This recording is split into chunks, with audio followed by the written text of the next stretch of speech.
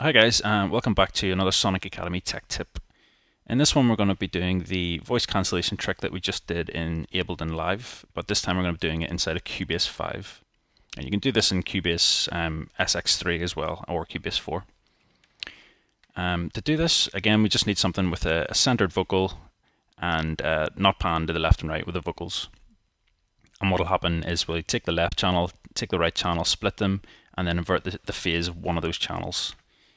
And if we just drag in a audio clip into Cubase, let's make an audio track first.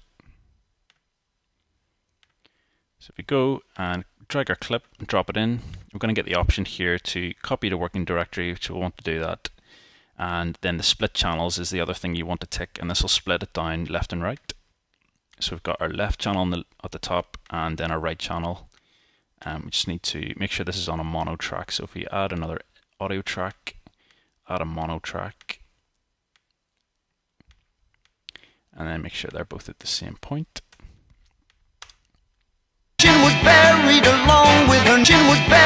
Okay, so all we need to do now is invert the phase of one of these channels, and to do that, if you go up to the extended controls here at the top left on one of the channels, go over to the right and we've got this circle with the line diagonally through it, and this is just the phase control. So if we turn this on while it's playing back, you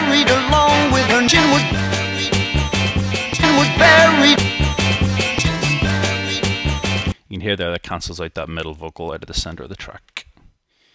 So that's how you do it in Cubase 5. If you've already got a track, import it into your project. So I'll just drop in a stereo one here and we'll copy it and we won't split the channels.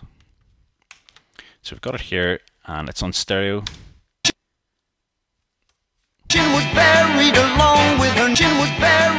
To get from this point to splitting it down in your track, all you need to do is highlight across the part that you want to do, solo that track, and then go up to File and go to Export and Audio Mix Down.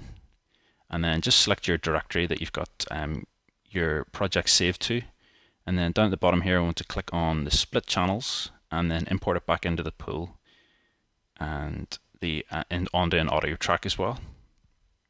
Click Export, and we'll get this option up here. Asks you want to copy it to your working directory, which we do, and that's it. Just click Close, and then you see here down at the bottom we've got two new files, which will be our left and right split down. And again, you just go in, invert the phase of one of them.